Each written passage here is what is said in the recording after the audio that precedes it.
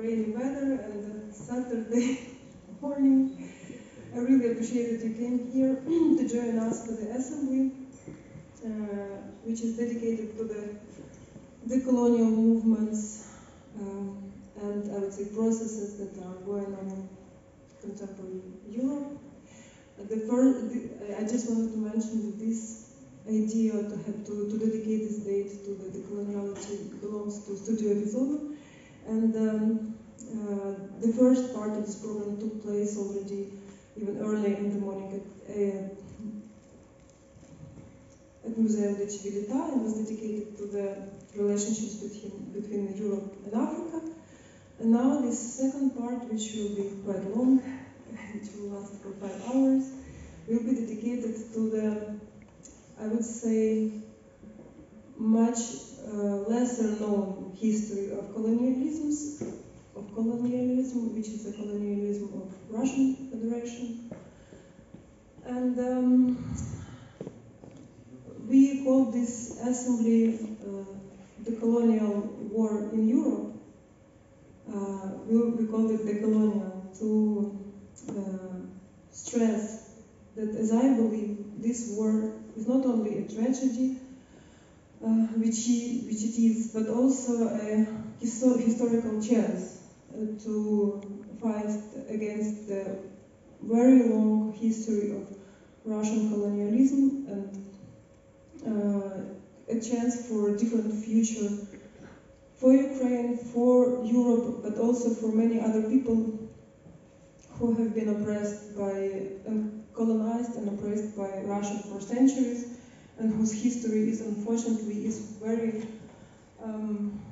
almost unknown in the West, in the Europe, and I think it's a really precious chance for today to know more about these dark spots in our common knowledge. And also we call this assembly the colonial war in Europe to stress that despite the images that we see every day in media shows us violence and atrocities in Ukraine, and it creates probably the feeling or impression that this violence is, let's say, as many people say, problem localized in certain territory, but I believe it's not true, and this war has a much global significance than just the relationships between Russia and Ukraine, and we'll speak today a lot about this. Yes, and I think it's also important to understand for all of us that this war that is going on in Ukraine now is a colonial war, actually. A colonial war which with a colonial goals, which aims to seize the new territories in order to exploit the sources of these territories as well as people.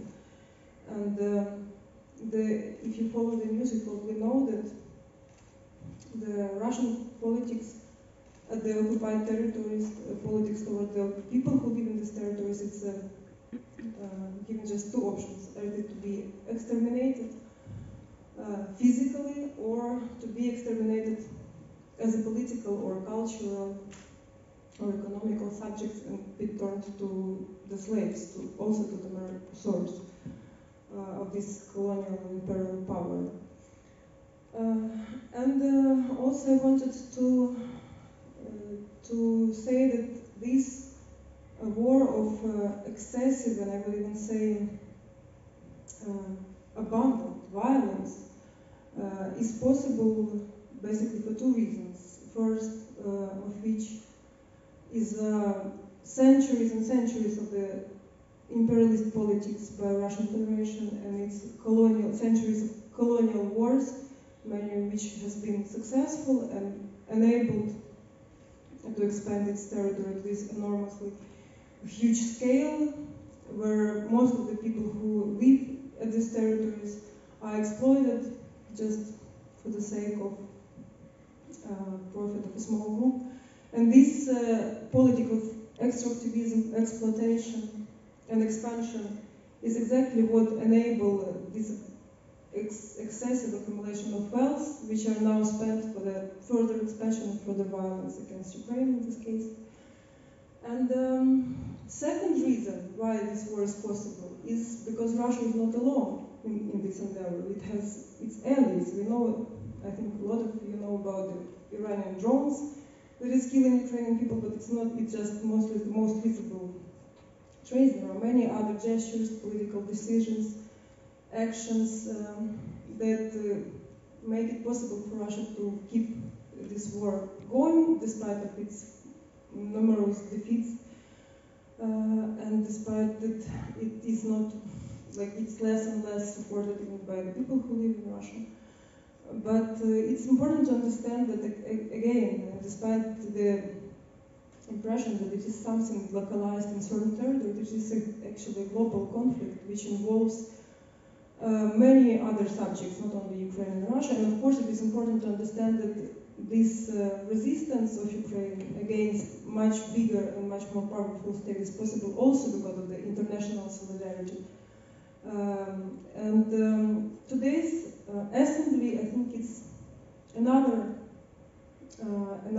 step in enhancing this international solidarity in the current situation, which I think is extremely important.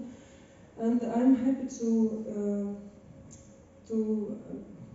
be able to create this chance for all of us, and for me in particular, to know more about the roots of this war, because I know that many people in the West believe that there is a conflict between Russia and NATO, let's say, one of the theories, but I think that today's conversation will show you that the history of Russian imperialism is much, much longer than the existence of NATO, actually. And I'm really happy that today you will meet the people who has also a long history of struggle against Russian colonialism and imperialism, the struggle which unfortunately has been ignored or invisible for many of us, for Europe, for the West, for the world in general. And the struggle was invisible along with this oppression that took place for centuries at the territories which now belongs to Russian Federation, that also was invisible and ignored by many of us. So I think I'm really happy that we have this chance today to expand our knowledge and our understanding of this situation that captures our attention during recent year. And I'm happy to introduce you the first event in this assembly, the panel discussion, which is called Decolonizing Russia, Forgotten Histories and Expected Futures, which will be moderated by Amir Sufulin, who is a guest fellow at Biblioteca Hartesiana, art historian and visual culture researchers. And the guest of these panels, which I'm really proud to have here, is activists of liberation movements of the people, of the colonized peoples of Russian Federation, or maybe better to say people colonized the Russian Federation.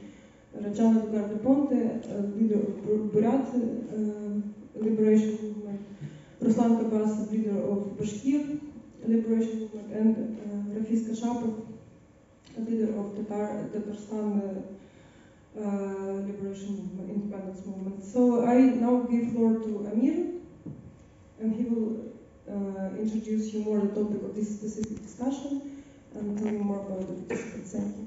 Thank you so much. First of all, my gratitude to Lesia, but also the teams and workers of the European Pavillion and the Goethe Institute for this opportunity. It's my honor and privilege to moderate today's discussion, Decolonizing Russia, Forgotten Histories and Expected Futures. I hope it will highlight the first and the forgotten histories and outline the second, the expected futures, and foremost will give the voice to existential struggle of the indigenous people living on the lands bearing today the misleading name of Russian territories against centuries-long violent oppression and colonization. To give you a little bit of historical context, since somehow says around 16th century, and ongoing, various people of the area stretching from the Caucasus to Siberia have been victims of the Muscovite state under different names. Its settler colonial policies have been extracting cultural and natural wealth from those people and lands.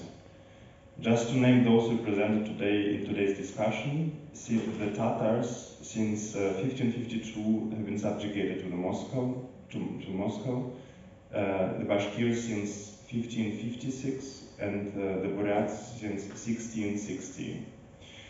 The oppression is ongoing, these events has not yet ended, and in 2014 Moscow set its eyes once again on Ukraine. Today's conversation on decolonizing Russia takes place here in Rome, but it is happening because elsewhere in Ukraine, peoples of Ukraine collectively struggle against colonial invasion of Russia. Since its beginning in 2014, Russia's war on Ukraine has been a colonial and imperialist war, and Ukrainian resistance has been an anti-colonial and anti-imperialist resistance. The coloniality of the Russian war is reflected not only on the choice of who it intends to subjugate this time, but also in the deliberate choice of who the state sends to die. From the first day of the war up to the mobilization, proportionally to the number of population, it is predominantly indigenous people who are sent first to the front lines, leaving empty whole rural communities where many indigenous peoples reside, which is a form of ethnic cleansing happening today. The war launched in the name of Russian world is fought with blood of people who have historically suffered most from it, and it is not the war in their name, it is not the war in our name. Hence, in order to stop Russian invasion, it is paramount to support armed resistance of Ukraine. Conversely, in order to hold the oppression of Russian imperialism in Russia and beyond, now and in future, it is paramount for the empire to die, for Russian state to break up, and let the people colonized by it to finally self-organize and self-govern. Franz Fanon wrote, "Imperialism leaves behind germs of rot, which we must clinically detect and remove from our land, but from our minds as well. Following on this, it is my appeal on you, arm Ukraine, but also be conscious of the struggle of the indigenous people within Russia." And it is for the latter that I'm honored to give word to some of the leading activists of the indigenous decolonial struggle who were already been introduced by Lesa, but I say once more, Rafis Kashapov, to my left, founder of the Free Ural movement and a deputy prime minister of the self-proclaimed Tatar government in exile. To my right, Rajana Ducar de Ponte, one of the leaders of the Buryat national movement. And finally, to my left, co-founder of the League of Free Nation, also co-founder of the Free Nation movement, and Ruslan Gabasov, head of the Bashkir National Political Center. And many thanks also for Sasha for translating this. Thank you very much. And maybe now I could ask you to make a brief introduction to what is your movement about right now in your own words, if possible. Maybe starting with Rafis.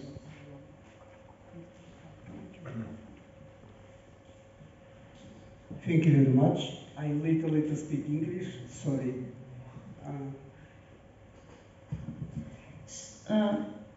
His thanks and excuses for little knowledge of English, so he'll switch to Russian. Я являюсь зампремьер-министром изгнанных татар за рубежом. Наша глава живет в Вильмерзайне, США, Америки. He's the deputy minister of the self-proclaimed Tatarstan Republic, and the head of the organization. She lives in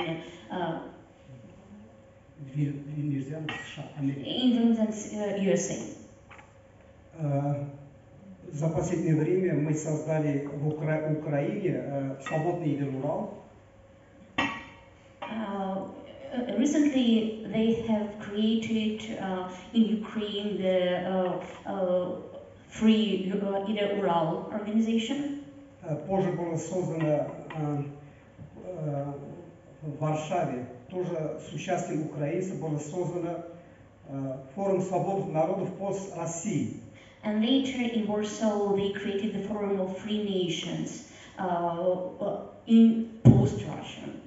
А уже еще позже была создана Лига свободных наций. Вот Руслан, вот мы троем представляем, я представляю татар, Рустам башкир, Бурят Джаранов представляет, вот мы трое представителей находимся здесь. Огромное спасибо за то, что вы встречаете нас в теплом Риме. And so those three people created the Free Nations League, and they represent Tatars, Bashkirs, and Buryat peoples, and they are really thankful for the warm welcome in Rome. Сегодня, как мы видим, весь мир видит и осуждает, как в Украине российские войска уничтожают украинцев, не только украинцев, разрушаются города. Yeah, the whole world is now witnessing how Russian military is destroying cities and killing people in Ukraine, and they're denouncing this and seeing it as unacceptable. 470 лет назад наше татарское Казанское ханство почти в таком же формате было уничтожено, но уже больше последствиями убийственными. Yeah, and 470 years ago, Tatar Khazanat, the state where Tatars actually lived, was destroyed in a very similar way, using extermination and capturing territories. Мы в России, казанские татары, занимаем второе место после русских по численности. Kazan Tatars take the second place by the population in Russian Federation. Однако, несмотря на это, хотя мы многомиллионные татары находимся в пространстве Евразии, в России, уничтожается наша идентичность, наш язык, культура, религия, обычаи нашего народа, татарского народа.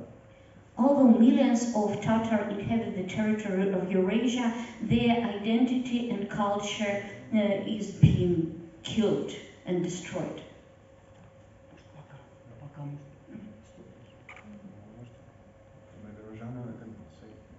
Hello? Yeah, maybe Rajana can say something.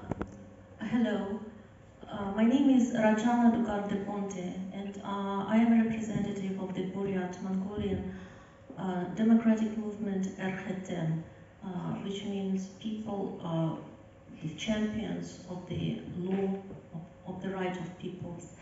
And I am also a member of the Free Nations League, and this organization was created shortly after the start of this horrible war, and it unites representatives of Bashkirs, Kalmyks, Buryats, Tatars, Sakha, Yakuts, Chechens, Ichkeria, Cossacks, Kalmyks, and also regionalist movements such as Ingermanlandian movement.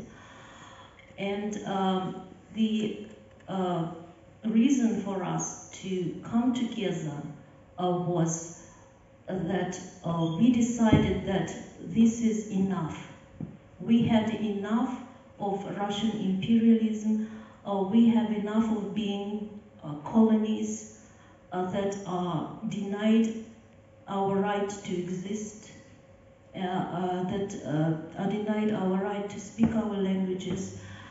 And we decided that only coming together, being united, we have this opportunity to finally get our sovereignty and independence.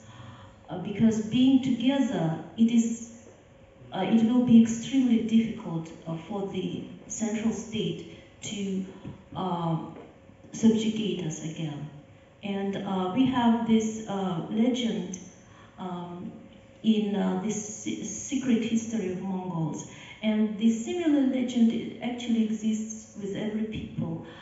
The foremother of the golden king of Genghis Khan, Alangua, once brought together her sons who were fighting with each other, and she gave each of them a little twig, and she told them to break the twig, and the children could do it easily. Then she gave them 2 twigs and 3 twigs, and they were still able to break, and then she gave each of them a bunch of them, and they were unable to break those twigs.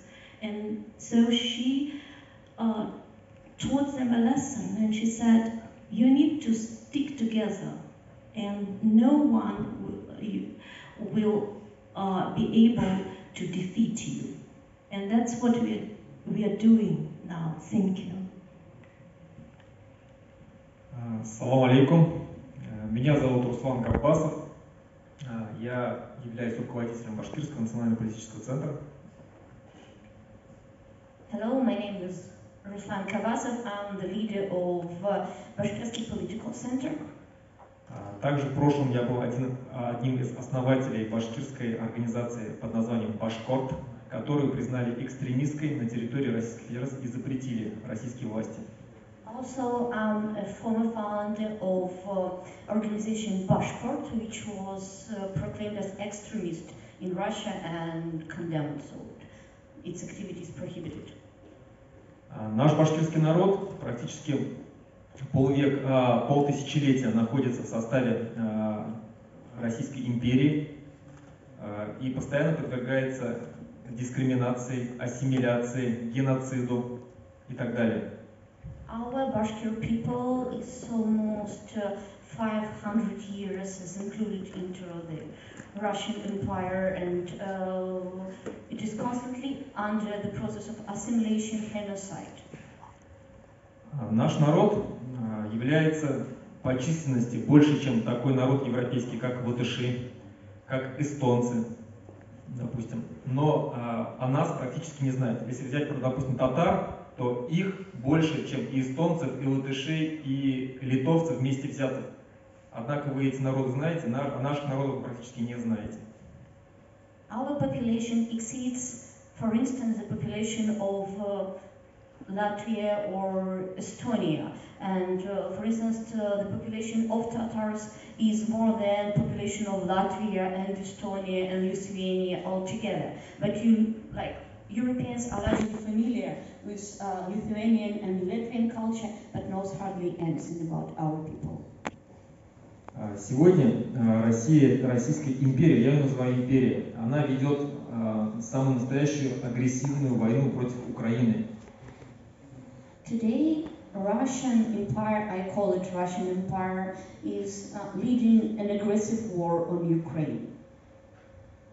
Совершая таким образом геноцид. Но она одновременно, Россия делает 2 геноцида. Один по отношению к украинскому народу, а другой геноцид по отношению к коренным колонизированным народам Российской Федерации.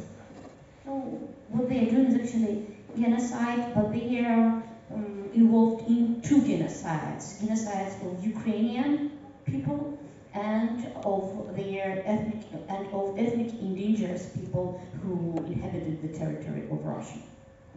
Сегодня уже ни для кого не секрет, что войска российской армии непропорциональное большинство именно представителей военнослужащих из коренных народов, таких как буряты, башкиры, татары, чеченцы и так далее. Их больше, чем пропорциональности, больше, чем русских. It's not a secret that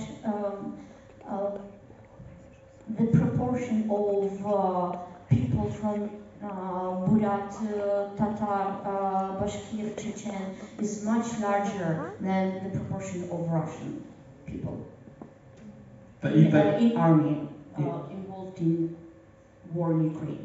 И таким образом они уничтожают нашу пассионарную часть мужского населения. Нас и так мало, а нас еще больше уничтожают. This way, they are killing the active passionate part of our population, although it is not big at all, even without that. Мы, башкиры, раньше воевали, поднимали восстание, чтобы освободиться от этой империи.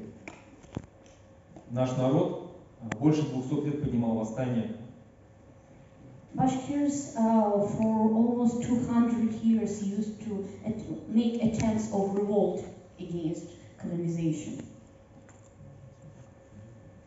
Thank you very much for this introduction. I just was thinking, wanted to ask you a question relating to, I guess, political imagination.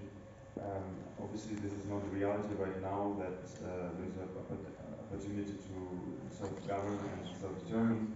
But what kind of future would you imagine in this movement, and when this to be succeeded? Yeah, thank you. Мы казанские татары, есть еще крымские татары, но мы, казанские татары, в свое время пространство Евразии создавали Касымские ханства, Сибирские ханства, Астраханские ханства, Казанское. Мы были в семействе тюркских народов. Мы, казанские татары, государство, образующий народ. We Kazan Tatars, it is important to know there is also Crimean Tatar population. Yeah, we created our milieu using in Kasimskaya Khazanat, Sibir Khazanat, Astrakhan Khazanat, Kazan Khazanat. So it was like the group of Turk population. Мы общественные политические деятели уже давно ведем работу создать свои независимые государства в пространстве России. Мы хотим, чтобы Россия как империя развалился. Yeah, we've been long struggling to create an independent government inside Russia. Russia, as an empire, has to be destroyed. Мы также хотим, чтобы у татар, у чуваш, у удмуртов, башкир, у бурятов, у чеченцев, очень многие народы, когда на данное время колонизируют, чтобы они создали свое независимое государство, чтобы они жили свободно, как живут народы, государства в пространстве Европы, которые дружат, сотрудничают, и у них культуры, экономические, религиозные, у них идет такое дружелюбное, френдли отношение, что было и после развала Российской империи, чтобы и все народы, которые на данное время колонизированы, что так же, как жили европейцы. Okay, so we want the Chuvash people, Udmurt people, Bashkir people, Buryat people, Chechen people, and all other colonized people manage to have their independent states and organize a friendly commonwealth as Europeans have. Yeah, so with economical, social, and cultural relationships, friendship, yeah, among all those people. Thank you. What is your image then of free Bashkortostan? Я считаю, а также очень много башкир, которые сегодня проживают на территории Республики Башкортостан, и вообще все наше башкирское национальное движение, мы считаем, что мы достойны жить в своем собственном независимом государстве. I guess that our movement, we all Bashkirs, have right to live in our independent state. Россия, будучи, являясь в свое время Российской империей, потом Советским Союзом, и разваливалась несколько раз. Сперва при Российской империи отсоединились Польша и Финляндия. При Советском Союзе отсоединилось 15 республик, которые сегодня обрели независимость. Мы ничем не хуже их. И мы тоже так же хотим и надеемся, что Российская империя, потому что по-другому это она империя, она не федерация никакая, она тоже закончится и развалится, и все народы обретут свободу. So, Russian Empire has undergone several stages of ruination during its history.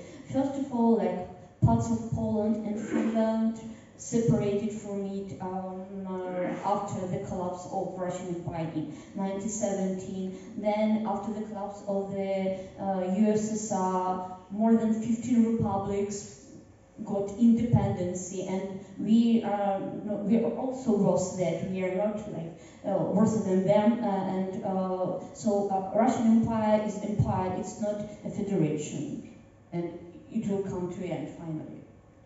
Однако в будущее мы понимаем, что у нас очень тесные, скажем так, взаимоотношения между народами различными, между русскими и другими народами, поэтому мы что предлагаем? Мы предлагаем сперва дать нам независимость, а потом уже мы, возможно, если мы захотим, все вместе собравшись, обсудив это, создать что-то по типу Евросоюза, как вы же сейчас живете.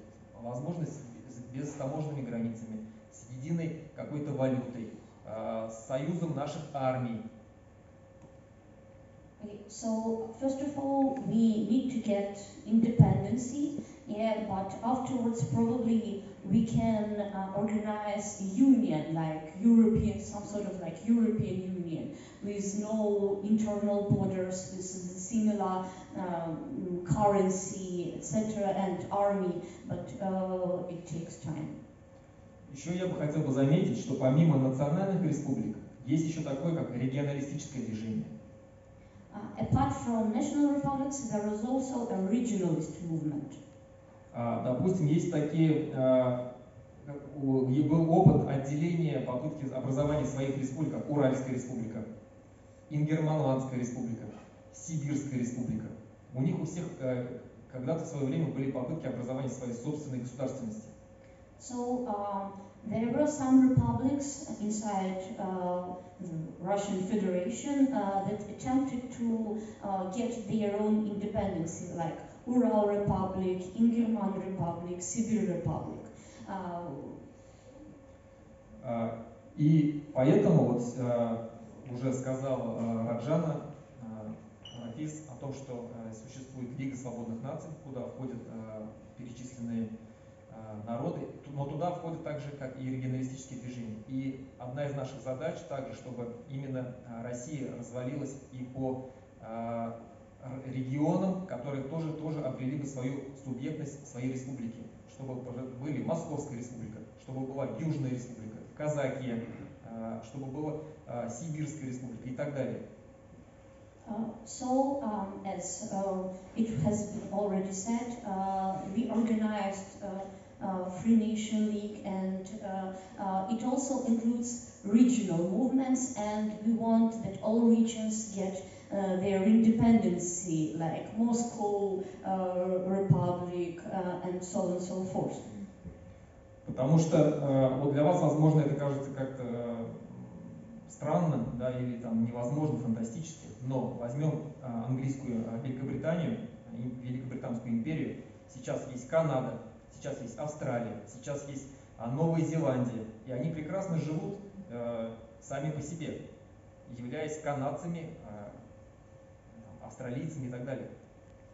So it might seem odd to you, but we can have a look at the experience of the United Kingdom and the countries like Canada, Australia, New Zealand that are largely independent and living their best.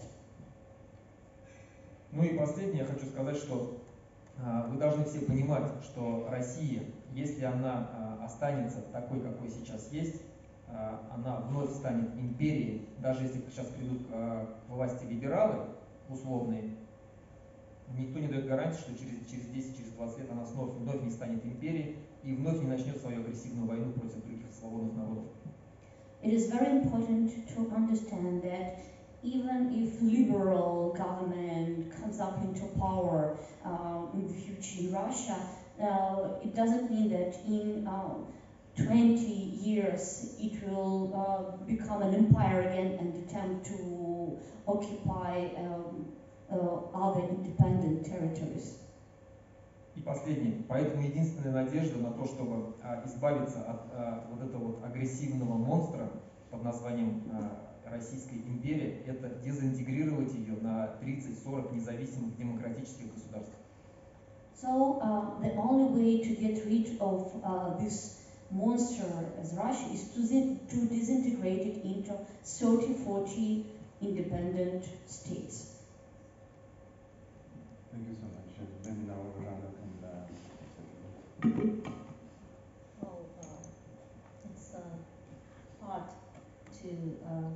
I just agree with everything that was said before, and by Ruslan and Rafis, and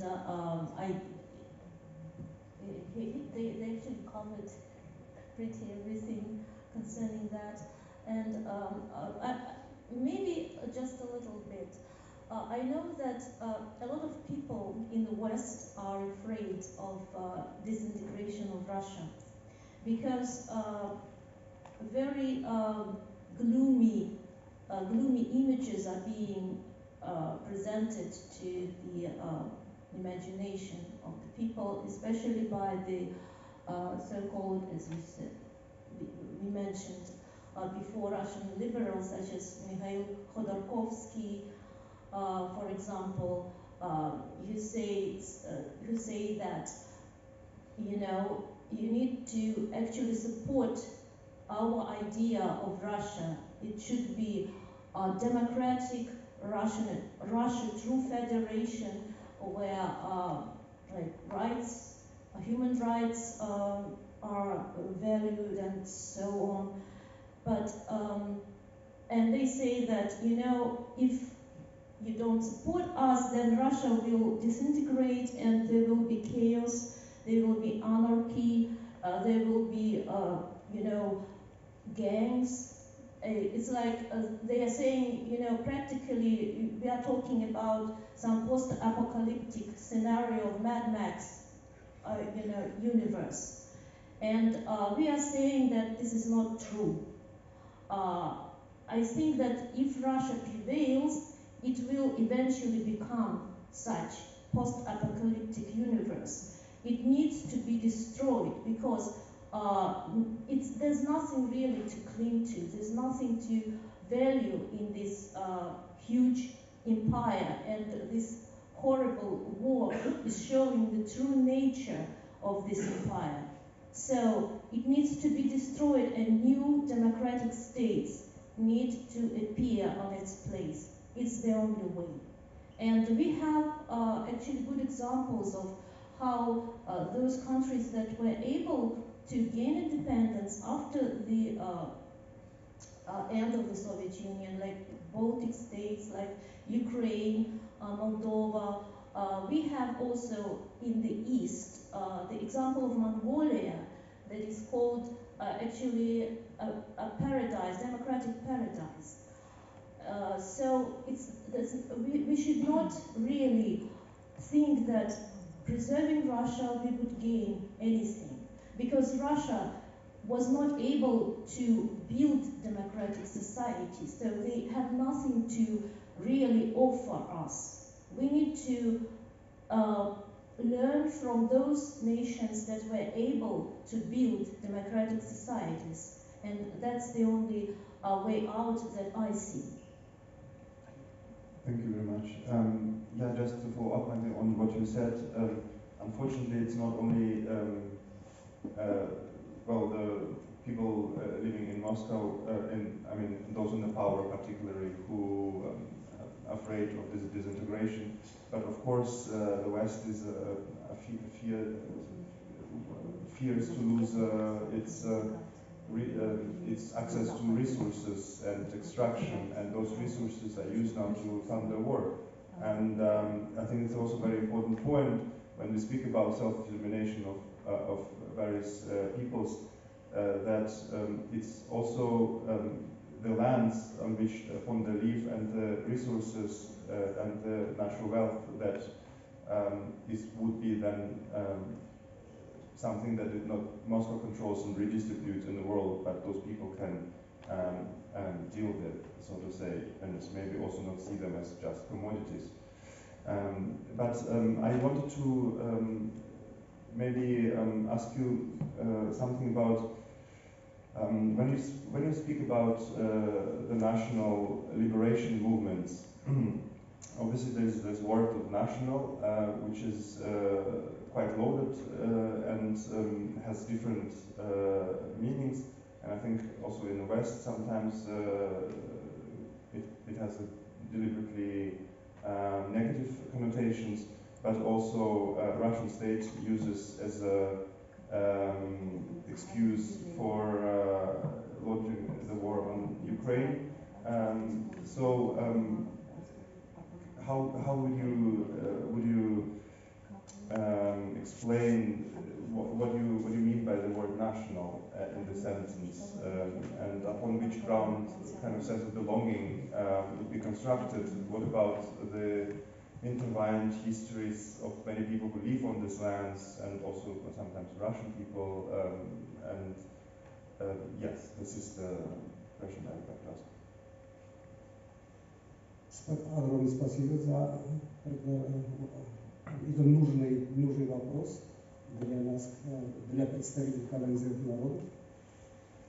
Я защищаю в Татарстане права татарского народа, в том числе защищаю тюрков в России, в том числе я защищаю украинцев, критиковал президента Путина. Thank you for such an important question.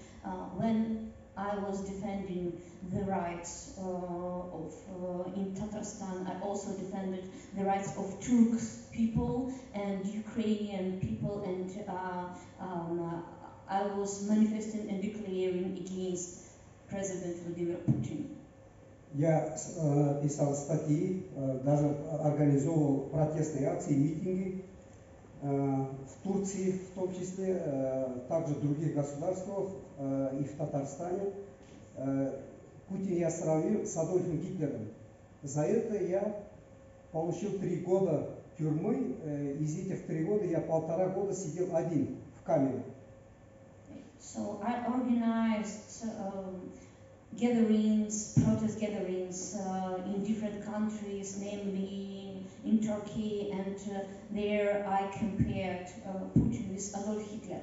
And after that I was imprisoned for 3 years, and out of these 3 years I spent what?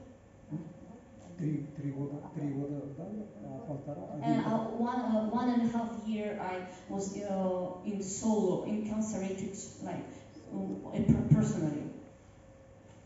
На данное время я живу в Англии, но очень жаль то, что историю колонизированных народов России очень плохо знают европейцы. Вот недавно я посмотрел исторический фильм в Англии. Там даже исторический документальный фильм предоставляет такое своим зрителям, как будто Казанский хан, Астраханский, все ханства, бывшие ханства, как будто это территория Чингисхана. Типа как русские завоевали чингисханские, монгольские территории. А на самом деле, вот мы, татары, поволжские татары, мы, булгары татары, жаль, что европейцы не знают историю колонизированных народов России. Now I live in the United Kingdom, and I've recently seen a documentary historical film, and it proved that Europeans have little knowledge of the history of colonized people in the territory of Russia, because there they presented this history as if all Khans were the territory of Genghis Khan, and it's actually not true, and those were independent subjects, and it shouldn't be presented like that. Yeah, Europeans should know more about history of colonized people. Огромное спасибо сегодня то, что участникам, вам всем и организаторам мы такие площадки во всех странах Европы должны провести именно представители колониальных народов, чтобы объяснить, в чем суть, эмпирическая сущность преступного режима Путина.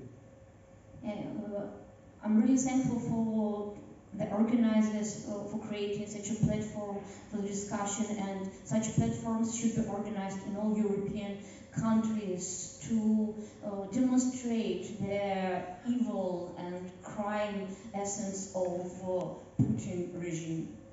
Thank you very much.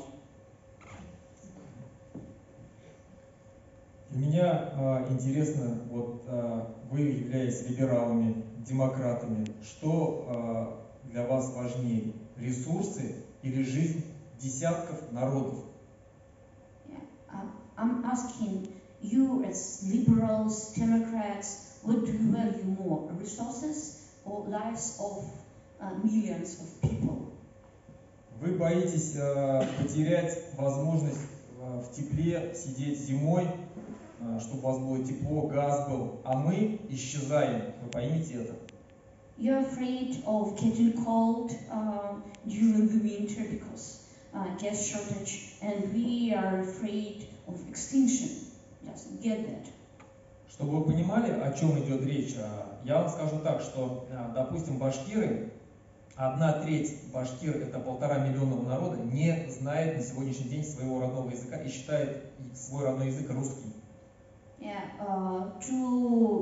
For you to make a picture, 1/3 of Bashkir people don't speak their native language, and they believe that Russian is their native language.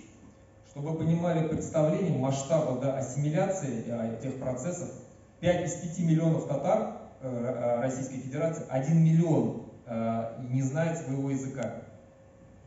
1 million of people, they don't know their mother tongue. Мы исчезаем, над нами проходит ассимиляционный лингвоцид. Мы называем лингвоцид, когда идет уничтожение нашего языка. We call it linguicide when the destruction of our language is taking place.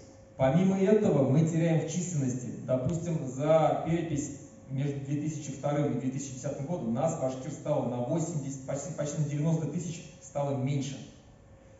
So our population is also decreasing. Between 2002 and 2010, almost 90,000 people less were listed during the population register. Наших лидеров, национальных лидеров сажают в тюрьмы. Айрат Мухамедов, один из лидеров башкирского национального движения, сейчас сидит, ему дали 9 лет только за то, что он говорил о федерализме. Our leaders are being imprisoned. One of them, Айрат Мухамедов, is being imprisoned for 9 years just for talking about federalism. У нас нет политических партий, которые бы на республиканских или региональных политических партий, чтобы отстаивали свои интересы перед Москвой. Их просто запретили. We have no political party that would have stand for our interests. They were abandoned and prohibited. Нам насаждают из Москвы глав. Мы не сами выбираем, нам их ставят. Our heads are being appointed in Moscow. It's not the people that we choose to rule in our territories. Поэтому, когда люди в Европе боятся слова национализм или национальное какое-то движение, для нас вы должны понять, что это слово созвучно с патриотизмом. So when people in Europe are afraid of the word nationalism, you need to understand that for us it sounds like patriotism. Иначе, по-другому, мы просто исчезнем, и вы должны нас понимать, что мы боремся за свое выживание. Otherwise we will disappear, and you need to understand that we are fighting for our survival.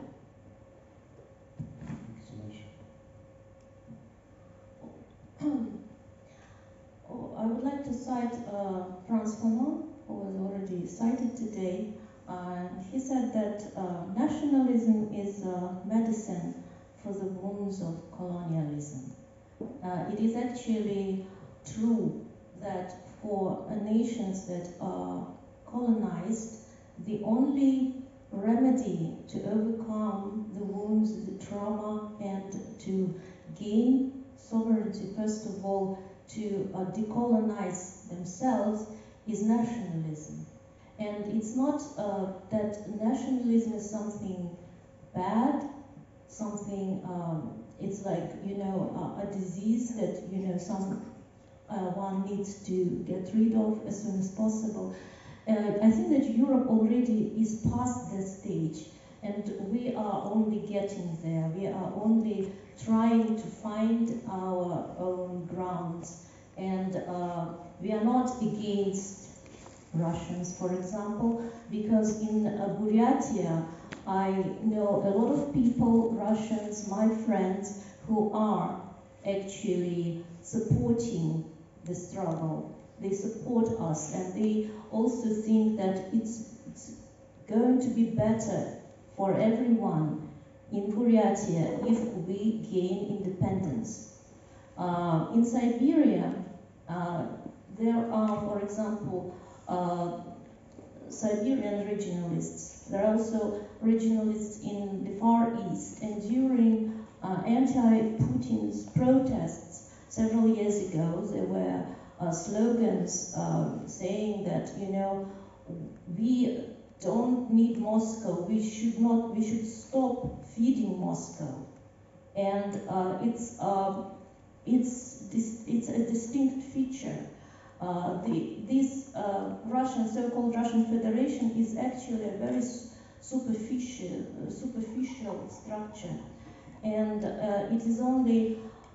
There was a documentary actually shot at the beginning of the 2000s saying oil, and it was about Siberia sending oil and all the resources to Moscow and getting nothing, not even decent roads. It's impossible to travel from some parts of Siberia because there are no roads, and even air. By air, it is impossible. For example, there was my friend from Sakha-Yakutia. They needed to go to Magadan, which is really not that far from Yakutsk, and it was so expensive to fly from Yakutsk to Magadan. It made more sense to fly to Moscow and then from Moscow to Magadan. That's what is Russian Federation really.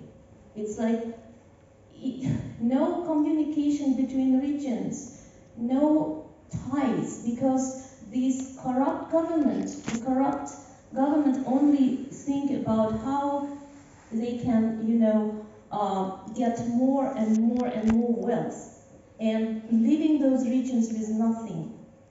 That's why I think that this question of, when people are afraid that somehow there will be ethnic cleansing in this new nation states, it doesn't have really grounds, because in Buryatia Russians are the majority.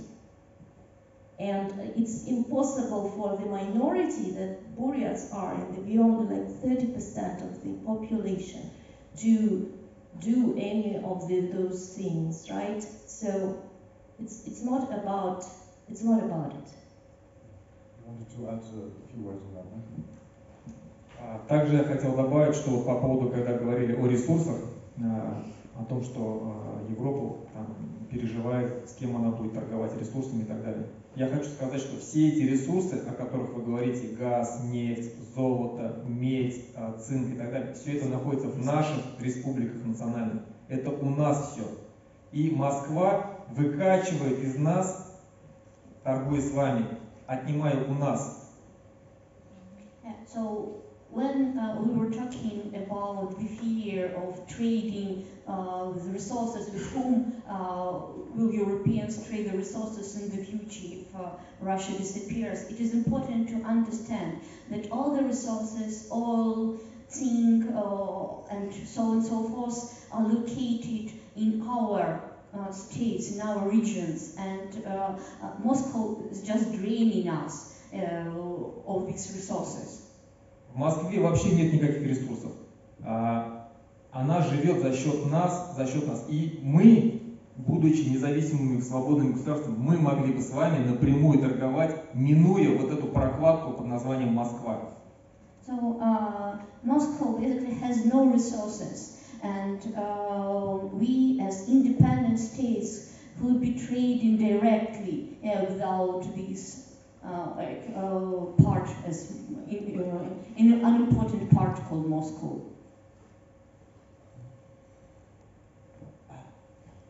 Насчет ресурсов хочу сказать, Республика Татарстан Москву каждый год отправляет 870 миллиардов рублей в федеральный центр.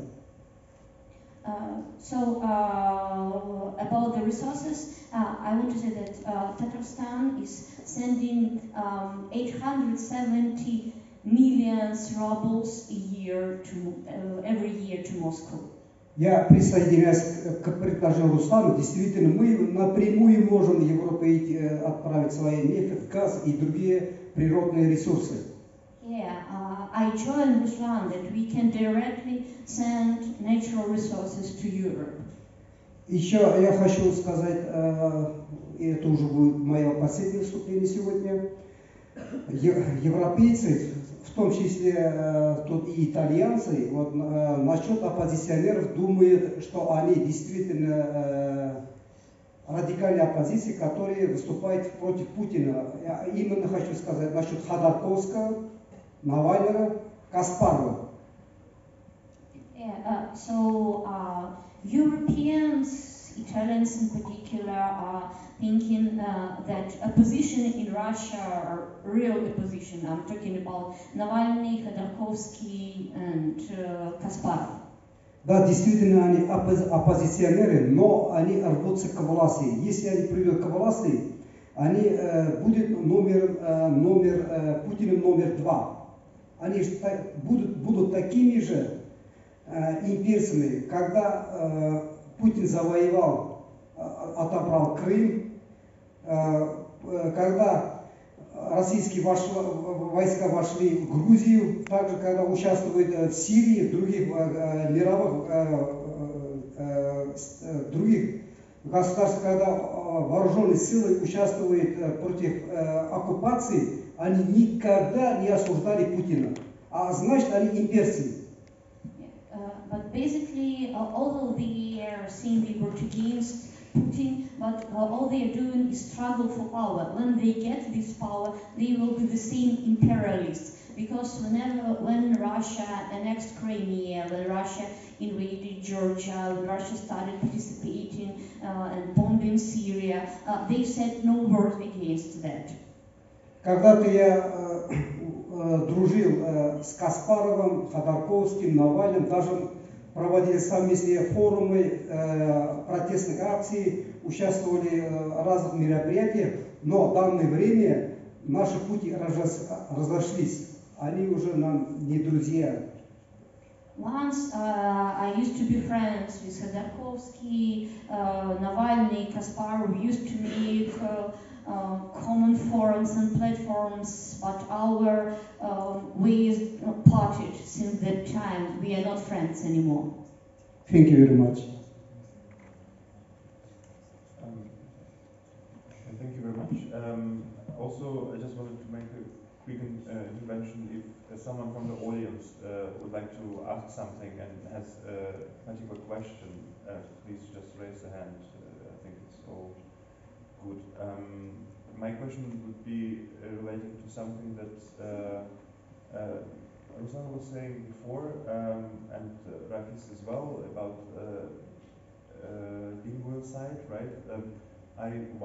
For example, personally, I'm one of these Tatars who, countless Tatars whose native language is Russian, although I am from a Russian family, from a Tatar family, and spoke Tatar until I was 2, so it is happening. And the question would be that I have is relates to cultural policies, and since this event also happens within the framework of has something to do with culture, I just wonder what does cultural politics of resistance mean and what they do within this time when in Russia it is clearly not possible to, or very hard to conduct political resistance and political activism that is prohibited because one is sent to prison immediately, if not worse. So is culture maybe something where preserving of language and habits and cultural production and work still relevant, or is it something that is secondary to the political struggle? I just wonder about that. Спасибо за интересный вопрос. Я вот хочу сказать, что на сегодняшний день из наших культур сделали, знаете, вот оставили только фольклор. Мы создали из наших республик, из национальных наших народов какие-то фольклорные ансамбли, которые танцуют, поют и пляшут на потеху приезжающим высоким гостям из Москвы. Our culture has been turned largely into folklore, and our republics are represented by ensembles and groups that are singing and dancing to please the guests from Moscow. Это вот то, что нужно москвичам. Когда говорят о высокой культуре какой-то настоящей, то я вам хочу вот такой привести пример, что, допустим, у нас недавно сняли с репертуара спектакль, который создали башкирские наши драматурги. So that's what they actually want when it comes to high culture. I want to tell you one example. There was a play written by Bashkir author, and it was taken out of repertoire of the theater. Там рассказывалась настоящая история о том, как женщина башкирская, которая участвовала в восстании против русских, против Российской империи, ее поймали, осудили, сделали крепостной и насильно крестили. So it tells actually the real story of a woman who participated in the revolts against Russian Empire, and she was captured, she was turned into a slave and baptized. Она несколько раз сбегала, возвращалась к своей родной религии ислам, ее ловили, возвращали обратно, и на последний раз просто сожгли. She escaped several times. She tried to get back to her native religion, Islam, and then they returned her back those several times, and for the last time they just burned her. И вот когда об этом наши башкирские драматурги пытались рассказать, после первого же показа по звонку из Москвы этот спектакль сняли как спектакль, который разжигает межнациональную рознь.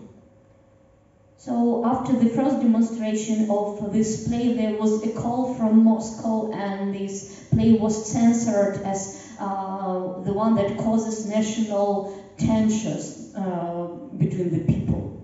Хотя это наша история, понимаете. Если взять об истории, то, допустим, в школе рассказывают, раньше мы сами выпускали свои учебники истории, наша республика в 90-х годах сама выпускала, где мы рассказывали настоящую историю. Но сейчас нам запрещено выпускать самим историю. Москва сама изготавливает для нас учебники, либо мы, если пишем учебники, то они проходят цензуру в Москве, и там только то, что нужно для Москвы. And even textbooks on history they used to be written in our republic, but now they are published and written in Moscow. And even if some of local author is written history, it should be approved in Moscow, and there is only the right version of history from the Moscow point of view that is presented in those books. Поэтому, когда говоришь о культуре, никакое развитие культуры не может идти речь. Когда народ угнетается, когда есть цензура, когда запрещено вообще говорить правду или то, что было на самом деле в истории твоего народа, никакой о культуре невозможно идти речь. There is no way we can talk about culture in such situation when a people is being oppressed, is being censored, and it is impossible to tell the truth about your own history. Culture is irrelevant in such situation. John, what's your perspective on that? According to the so-called Red Book of languages that are disappearing languages, all languages of the peoples that live in the Russian Federation are actually endangered. Some languages are already dying languages, some are in a slightly better position, but all but Russian. And yet the Russian government is doing everything to promote Russian language, not only in Russia but also abroad, and it spends millions and billions of dollars for that. And right now they are killing people in Ukraine for the sake of Russian language. And also there is a big deal when, for example, something happens in the Baltic states, and there is a cry all over media in Russia that Russian language is being somehow persecuted in those states. And no one talks about dying languages in Russia. In 2019, on September 10th, 2019, an Udmurt scholar and activist went, he came to the central square of Saransk, the capital of Udmurt Republic, and he was Albert Razin. He was holding a banner, and it had words on it. If tomorrow my language disappears, I am ready to die today. These were the words of the Dagestani Avar poet Rasul Gamzatov. And after that, he set himself on fire. The death, this horrible death of this hero, really was a shock for everyone in the national republics, because we felt for it, because it was what is happening to our languages as well. I'm sorry. This is a very emotional moment. So this year we commemorated, as a League of Free Nations, we commemorated the death of Albert Razin by holding a round table on the linguicide of the languages in the Russian Federation. Also, we went to the consulates of the Russian Federation in different countries with flowers and with his portrait of Albert Razin and the candles to commemorate his memory, because he became a symbol of resistance, cultural resistance.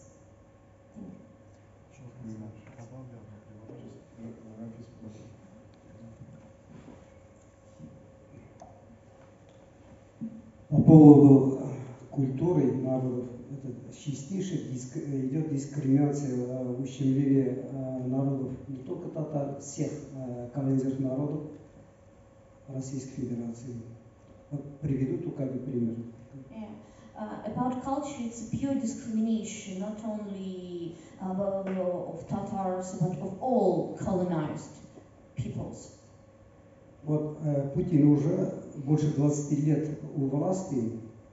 Первые 10 лет, когда он правил, еще не было такого жесткого морального, физического уничтожения колонизированных народов. Putin is over 20 years is holding his power, and first 10 years were moderate, and there was no such harsh extinguishing of colonized people.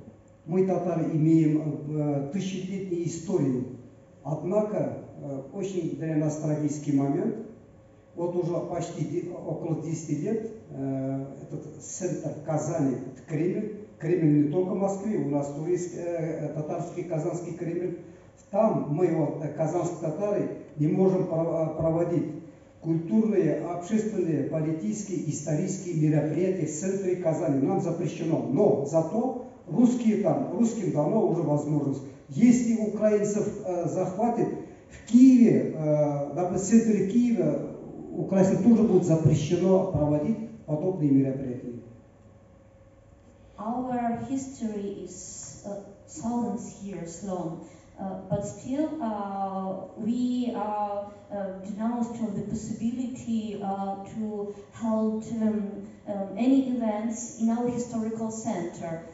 There is Kremlin, not only in Moscow, but in Kazan as well, and all Tatars, they cannot gather there for any cultural, historical or social events, unlike Russians who are allowed to. And if Russians occupy Kiev, Ukrainians as well won't be able to have any meetings in Kiev or whenever. This is strikingly reminds me of a conversation I had a few days ago with Belarusian colleagues and cultural activists who told me actually that it is impossible anymore and prohibited to hold tour guides in Minsk, in Belarusian language. You get into prison. So this is shows those extension of this logic and regime outside of Russia, and of course this kind of imperialist policies that are imposed now within Russia is with precedent and mirror the imperial histories of also European countries, and remind me of this book by Kinin writer Nubugi called The Colonizing Mind, where he describes this particular tendency of first they come the soldiers, right, and the second they colonize you in the schoolrooms and school boards by taking the language that allows you to relate with others and to the environment and the land that you are from. So, I would like to correct myself. I said that he went in Saransk, but it's actually Ijevsk, the capital of Udmurtsk Republic. Я еще добавил по поводу языка, дискриминации нашего языка, потому что язык это все-таки самый главный идентификатор национальности. I'd like to add on the discrimination of language, because language is actually the main point of identity of any nation. В 2017 году Владимир Путин заявил прямо о том, что везде должен изучаться русский язык как государственный язык, но национальные языки государственные не должны изучаться в обязательном порядке, а только добровольно. So in 2011, Vladimir Putin announced that Russian is a compulsory language is obligatory language to learn, while others' home mother tongues are not so important to be studied in schools, so they don't have it to study. Поэтому в школах сейчас, в национальных башкирских, татарских, удмуртских, бурятских и других школах, везде 1 час в неделю изучается родной язык государственный и 5 часов в неделю русского языка.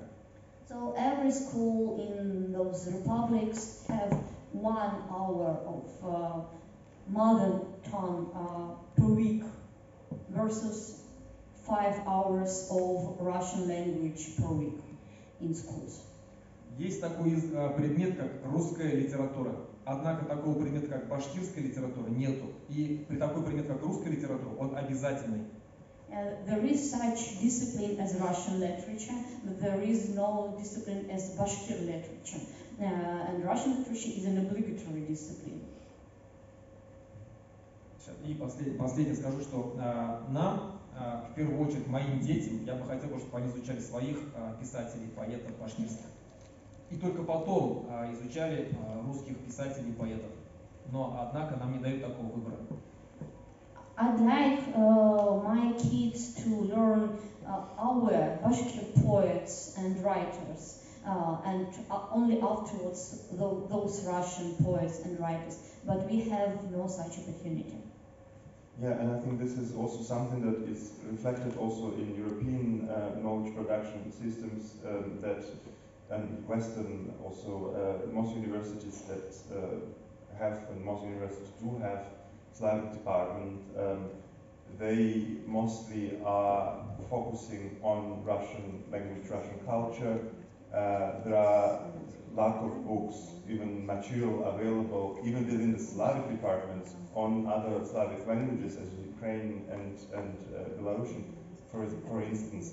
And it's not to speak about, of course, the many literatures and cultures of indigenous people living in Russia. They are not represented at all. So it's also to think something about how, let's say, we or you organize this kind of knowledge production really here in Rome and elsewhere. But I wanted to give word to Selena. You wanted to ask a question, right, from the audience. I will give it to you.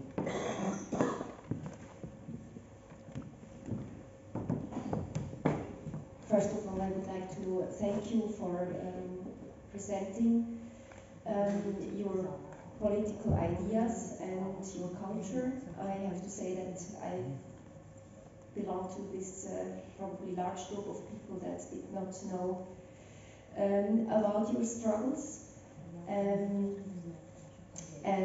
Yes, thank you for being here. And then second, I would like to apologize for a probably very naive question that comes out of my ignorance.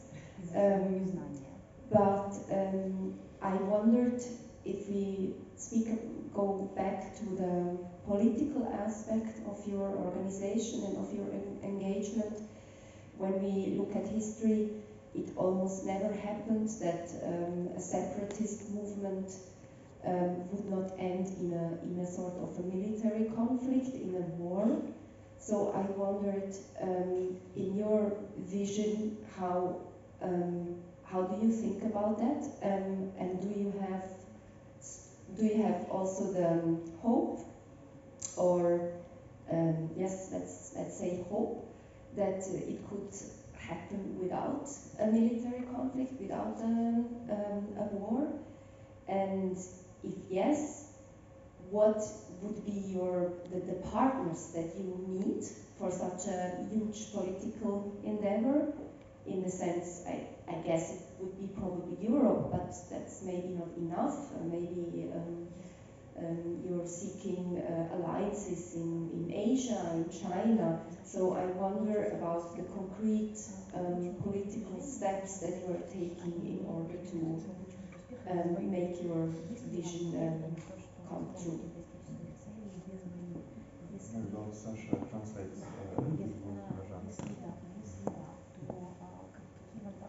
Thank you so much. That's what we are doing actually by creating such partnerships as Free Nations League. We are creating this future space, safe space for our nations to coexist peacefully.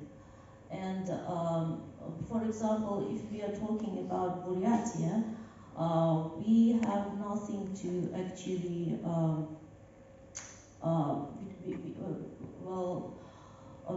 we don't have any claims to like the territory of Tuva or of Sakha, Yakutia. There are some, of course, there are some issues about territories sometimes, but it's what is if anything arises, then I mean they can be always negotiated. But as I said, really, it's not about. Usually, you know, when we talk about separatism, it's like when a territory wants to